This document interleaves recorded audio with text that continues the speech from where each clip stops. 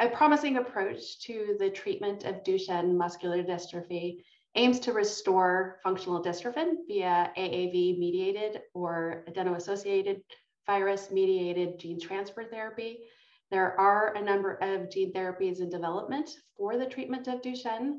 However, there are important differences in the approach.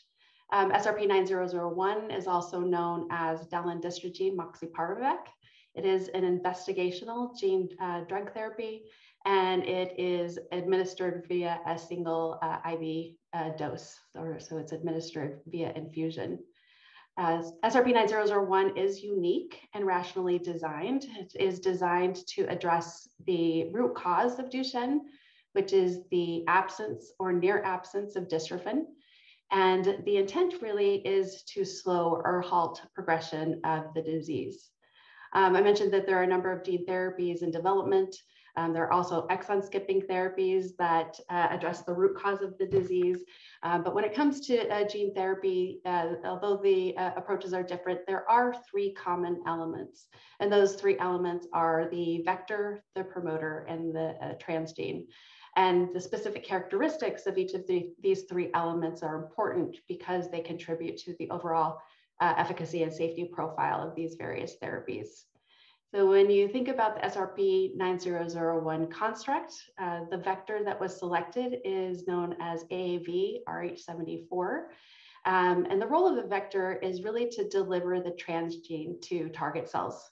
And AAV-RH74 was selected due to its high tropism or tissue selectivity for skeletal and cardiac muscle. And it was also selected due to its low potential for pre-existing antibodies, which is an important characteristic of a gene therapy.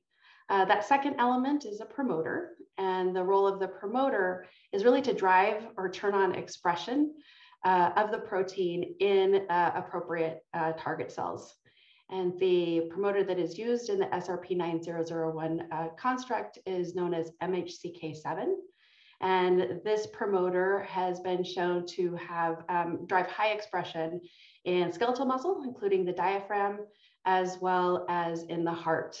And it has also been shown to have minimal or undetectable expression in off-target tissues. And then the third element is the transgene. And the role of the transgene is to code for the protein of interest. In the case of Duchenne, that protein of interest is dystrophin. And one of the biggest design challenges in developing a gene therapy for Duchenne muscular dystrophy is that gene, which is known as the DMD gene, that's the gene that codes for dystrophin. It's one of the largest in the human body. And so its size exceeds the packaging capacity of AAV. And so the gene needs to be modified or shortened in order to fit into that AAV. We do know a lot from case reports, or you can say experiments in nature, as well as preclinical studies, that not all parts of the dystrophin protein are mandatory to preserve a high level of function. And so we've learned a lot from these case reports and decades of research. And this is how we came up with the SRP-9001 transgene.